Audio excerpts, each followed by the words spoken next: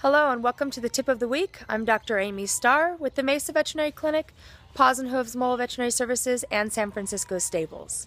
So this week I want to go ahead and talk to you guys about colic. Colic is something that we refer to a lot in horses. Basically what colic means is a belly ache. So just like how you can get a belly ache, our small animals can get a belly ache, the large animals can get a belly ache.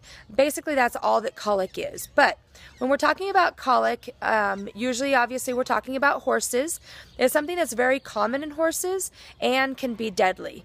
It needs to be addressed quickly and efficiently to try and prevent it from getting worse.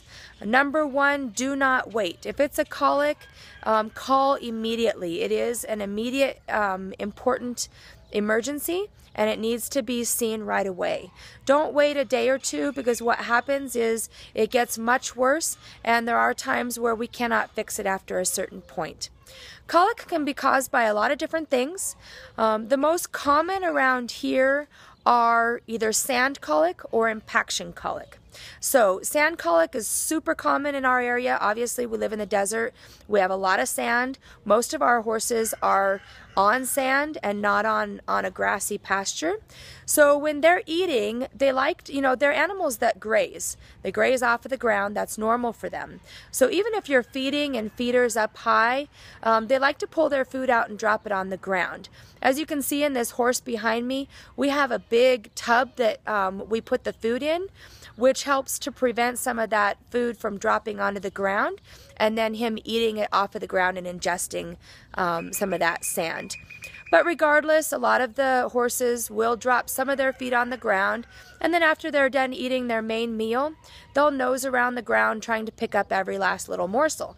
And during that, they'll eat some sand. Other horses, because we have a lot of salt in our ground, other horses like to lick the ground. They like to lick and eat some of that sand trying to get salt. So make sure that you have good salt blocks and mineral blocks with your horses to prevent some of that. Anyways, as they ingest the sand gets into the large intestine.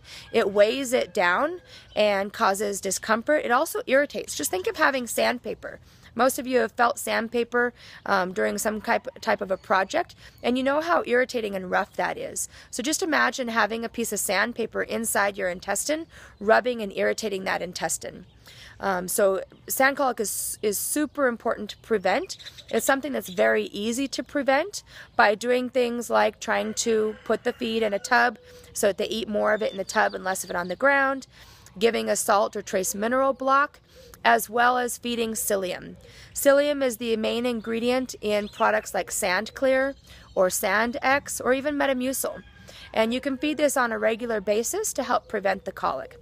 Very important. Every horse in our area should be on routine Sand Clear or psyllium. The next second most common type of colic is impaction, where basically they're not drinking enough water, maybe they're stressed out, maybe they exercised really hard, or it got really hot, or it got really cold, or for whatever reason, they get, basically it's constipation, but it's pretty severe. The food material, the ingesta, gets blocked in the intestine, and it's all dried out, it forms a mucus plug, and horses can die from that. So that's one of the things that if it's caught early, very easy to prevent or very easy to cure. We just tube the animal with some mineral oil and water, maybe some Epsom salts, and we get things moving again. Main thing is you want to catch it right away. You don't want to let it go. And then there are lots of other reasons for colics that are more dangerous, and unfortunately some of them can't be cured without surgery. So the main thing is with colic, always call the vet immediately. Better to be safe than sorry, even if it's just like a little gas colic that maybe they just need to be exercised and get the gas out.